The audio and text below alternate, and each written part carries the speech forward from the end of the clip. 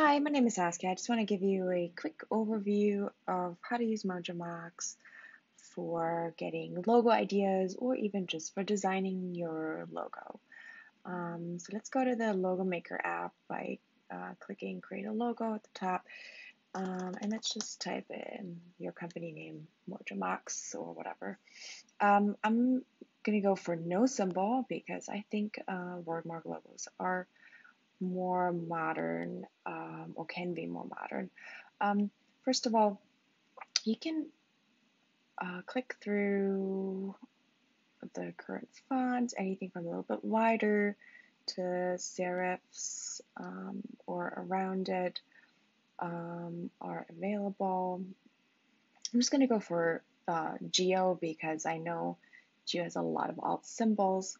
The first thing you want to determine is whether you want to have a all caps, a lowercase, or just a title case.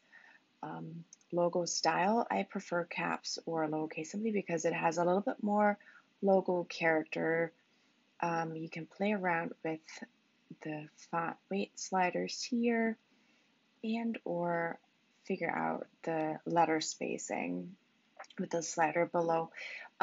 For logos, it's generally good to either go a little bit tighter, so adjust the letter spacing to the left, or a little bit wider than what you would normally see, simply because it also adds to kind of giving a little bit more of I feel that's a little bit more compact or some sort of unity that you want to achieve with a logo.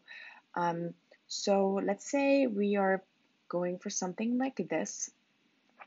You can then click on a letter and scroll through some options here. Um, it's probably, first of all, we have two M's in here. So let's say that we kind of want to always, make them the same simply to kind of maintain more of a minimalist overall look, as if this was the actual font that you're using to design this logo. And then I know that we're using this X here.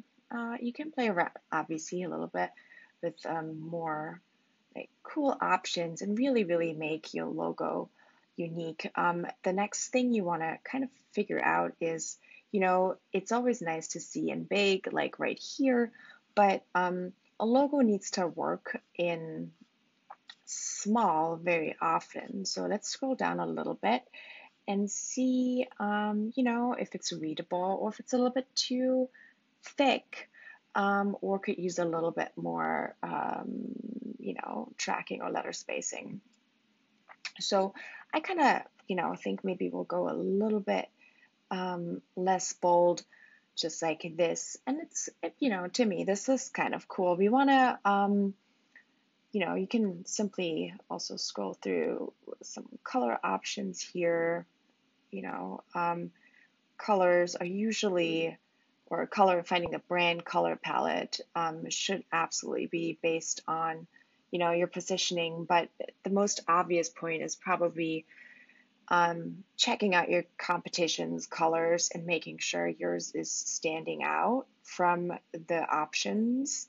Um, you know, I'm just going to pick ours if I can find it. I guess I can't right now. But let's kind of use this one. I kind of like this one. Anyway, your brand kit gets created right below the editor, so you can quickly see what it roughly looks like on a variety of materials. So anyway, so this is the logo. You can save the logo here with this button, which takes a little bit because all the logo files internally are going to get updated. Once it's saved,